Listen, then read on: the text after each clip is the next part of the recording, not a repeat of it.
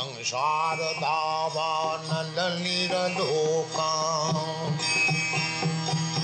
तराय Karunya घनाघनत्यम्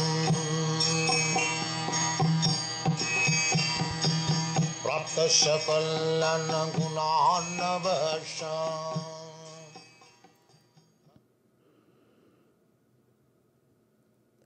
A dream come true.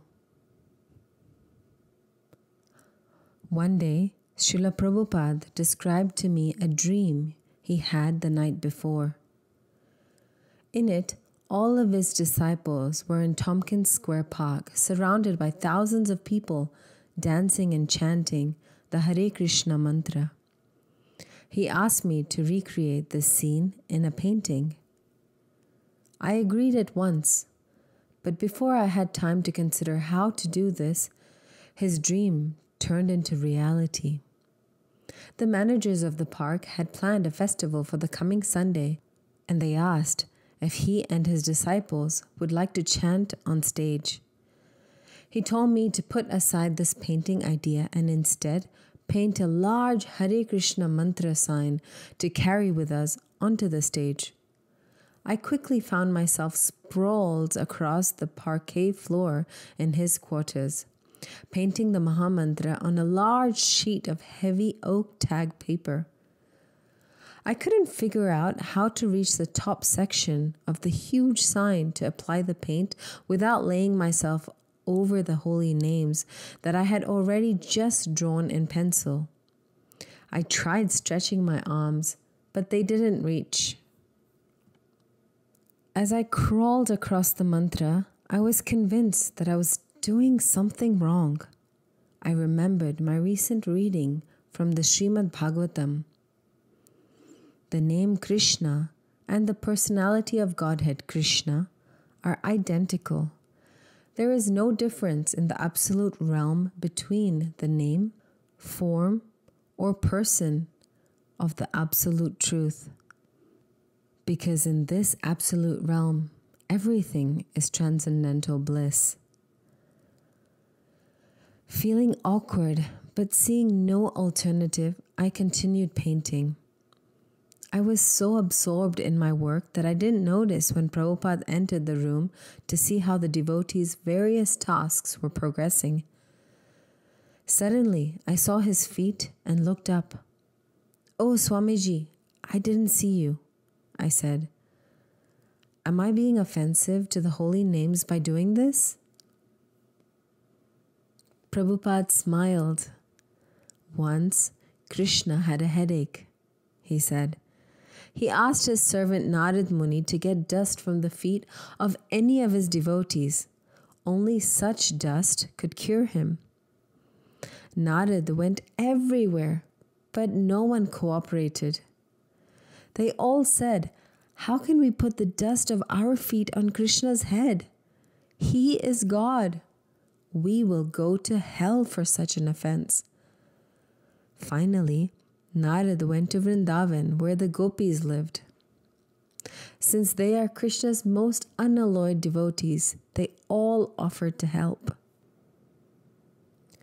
Guru Maharaj used his own hands and feet to show the gopis taking dust from their feet and offering it to Narad. Narad asked, "Do you not fear going to hell for such an offense?"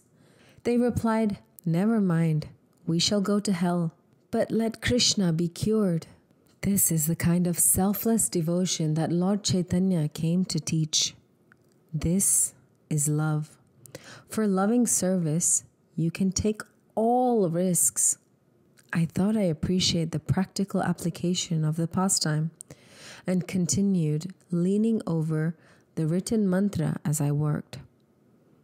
It wasn't until later that I realized I could have somehow affixed the oak tag to the wall. Then I could have painted the sign while standing and sitting rather than laying over it. I was grateful to be learning, step by step, that practical application of pastimes and philosophy is a matter of spiritual acumen. It's not automatic for the beginner. That afternoon, The sign indeed accompanied the devotees chanting on stage. Along with an excellent amplification system, the mantra resounded throughout the park. Prabhupada and his spiritual family chanted for almost 2 hours before thousands of park goers who blissfully joined in. Although most of the devotees would be staying and chanting for another hour, Prabhupada decided to leave before it ended. I also wanted to return to the temple to continue my painting service there. So I walked the 9 blocks back to the temple along with him and Rai Ram.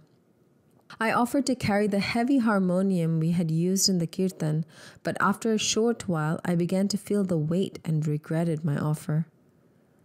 Prabhupada must have read my thoughts, for he turned to Rai Ram and said, "You can carry the harmonium for her." As soon as we reached the temple, I began painting, and some minutes later, Prabhupada called to me from his room. As I walked in, he motioned to the stainless steel pitcher on the floor to his right, saying, "You see the slight reflection of light on this pitcher?" I nodded, surprised by the question. "It comes from the wall outside the window," he said. I looked outside the window and nodded again. The wall's light is reflected from the sun. The sun is so powerful that even at midnight, the sky is never completely black. There is always some light. "Where did the light come from originally?" he asked enthusiastically. I shrugged my shoulders. Science was not one of my best subjects. "From beyond the universe," he said. "The universe is how big?" He paused for a moment, raising his eyebrows as though waiting for me to say something, and then continued. "It has a diameter of 4.5 billion miles. Then, surrounding the universal atmosphere is a layer of earth." Resting his elbows on a pillow on his lap, he opened his palms and extended his fingers as if to emphasize his point. The layer of earth is 10 times wider than the diameter of the universe. Around that is a layer of water, which is 10 times thicker than the layer of earth. Then fire, air, like that. And each layer is 10 times thicker than the previous layer. I leaned forward. This picture of the universe was dramatically different from the one I had learned in school. Then there is a layer of mind, intelligence, and false ego, he continued.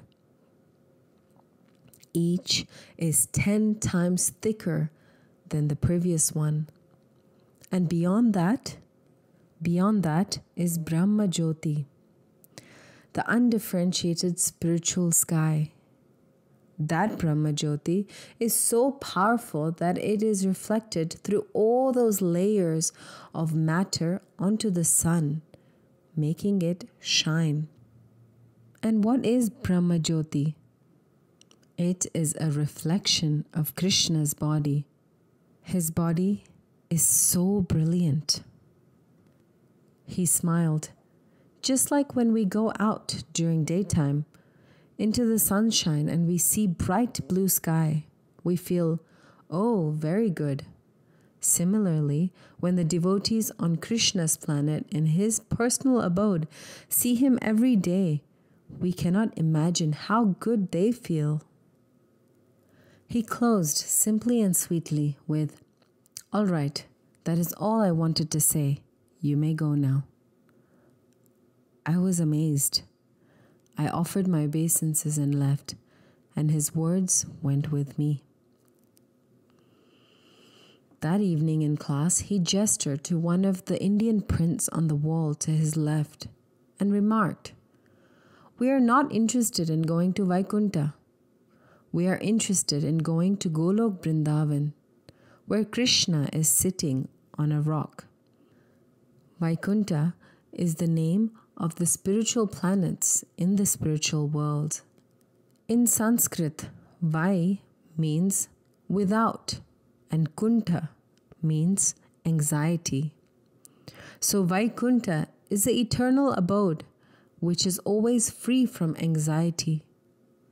Lord Krishna's expansion as Vishnu presides in his infinite Vaikunta planets in his infinite expansions.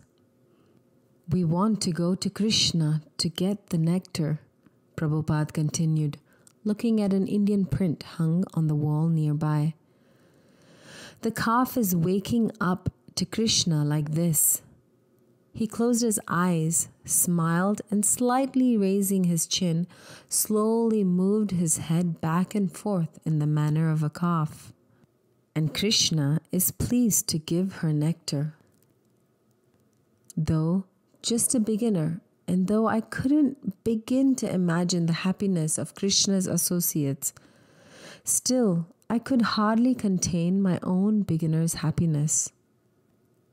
These early days at 26 2nd Avenue drew me into Prabhupada's loving spiritual embrace in a way that cannot be described with words.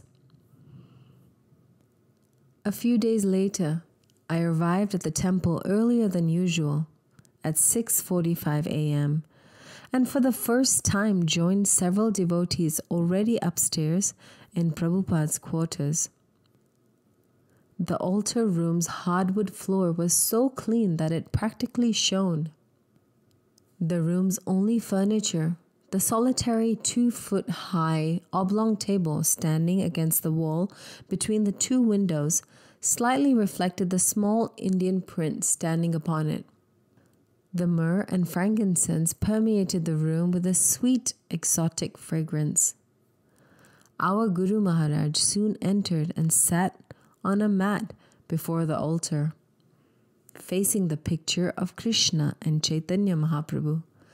Surrounded by vases of tall pink and orange gladioli, he looked stunning.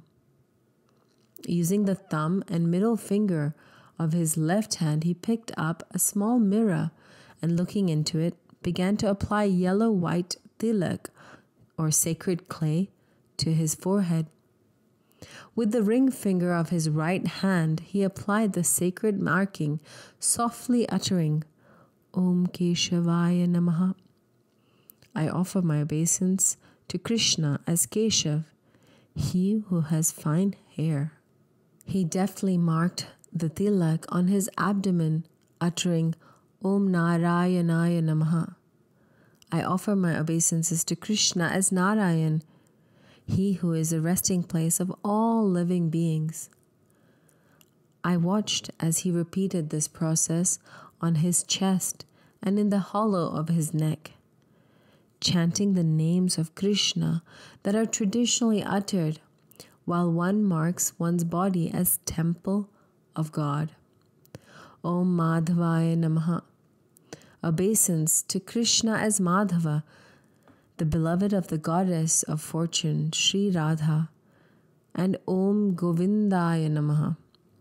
Obeisance to Krishna as Govinda, who gives pleasure to the land, cows, and senses. After applying tilak to all 12 places on his divine form, he passed around the ball of tilak, the mirror, and the achman, or sanctified water cup. This implied that it was now our turn. We then watched him perform the ceremony we called bells, a traditional arti ceremony in which one uses various paraphernalia to worship Krishna. He first took a thick piece of dhup incense, burning it in a brass cup, and offered it to the Lord by waving it before his form. In this case, the forms in my new painting of Shri Radha Krishna. While doing this with his right hand, in his left hand he rang 2 small bells. It was so interesting to see how he held the handles of those bells, one between his pointer and middle finger, and the other between his middle and ring finger. They crisscrossed like sparkling chopsticks. I was mesmerized by the sound of his resonant voice as he sang prayers while performing the ceremony. That feeling of primeval timelessness again enveloped me. He sang to his own guru. Om Ajnanatimmirandhasya Jnananjana Shalakaya Chakshur Unmilitam Yena Tasmai Shri Guruve Namaha. He then offered his obeisances, and after we offered ours, we all accompanied him to the temple room for the morning program.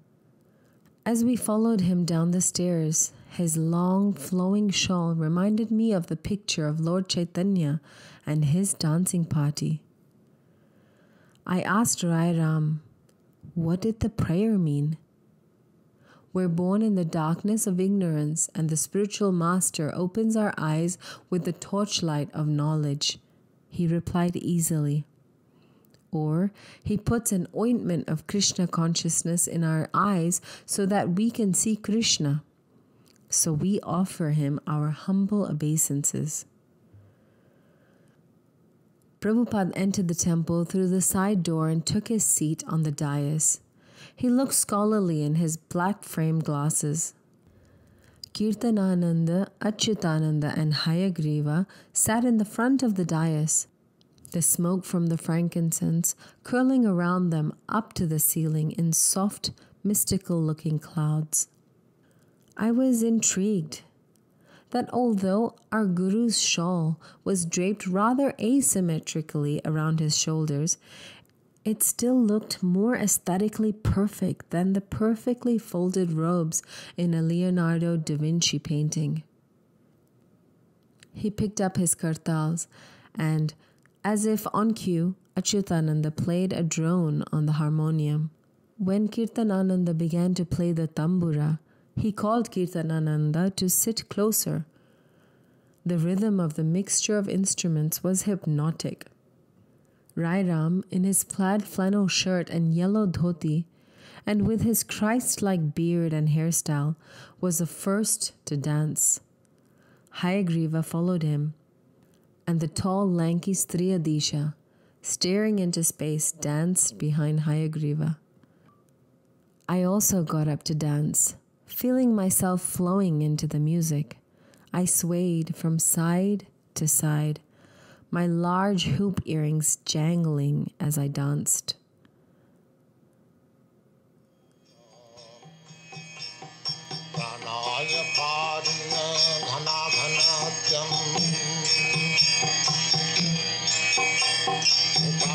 Shakalan Gunarnavasha Bandi Gura Sri